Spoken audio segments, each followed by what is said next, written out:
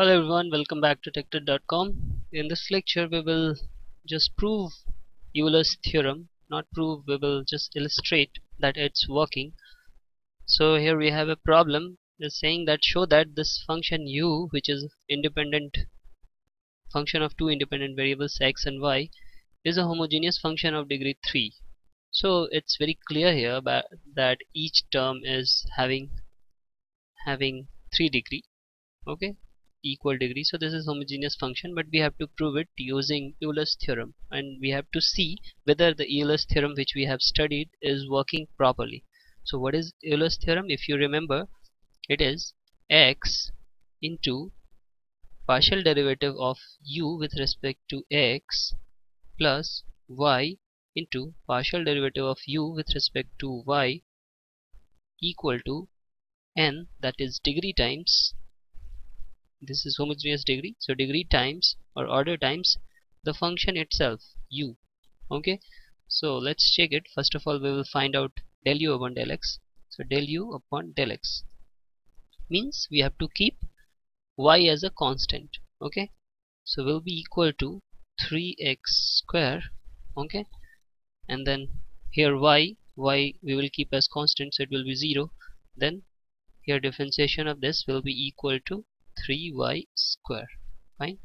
Now del u upon del y.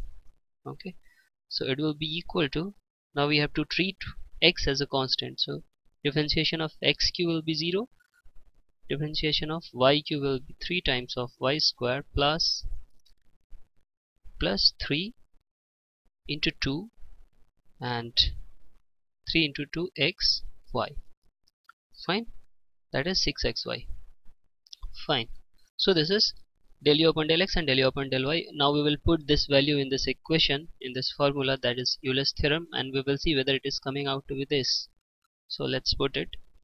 So it will be x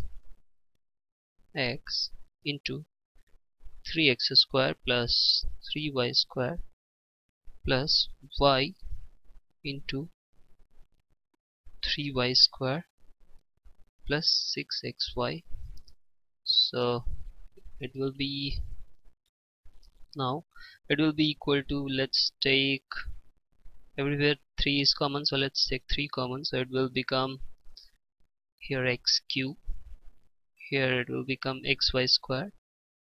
Okay, so plus xy square, here plus y cube, and here it will become again 3 is common, so 2 xy square plus 2 xy square. So this 2xy square and this xy square and take together, so it will be 3 times of x cube plus, oh this is y cube and plus 3 xy square.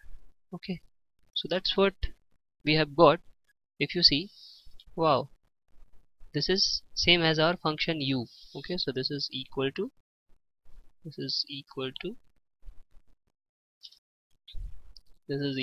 3 times of u itself. So that's what our Euler's theorem says, right? It says if you do this, you will get n times, which is order is 3 here, so we will get 3 times of the original function. So that's what we have got. So it means Euler's theorem is saying correctly. Fine, so that's how we proceed. If you have any problem or query regarding this, you can ask your doubts in doubt section. Thanks for watching.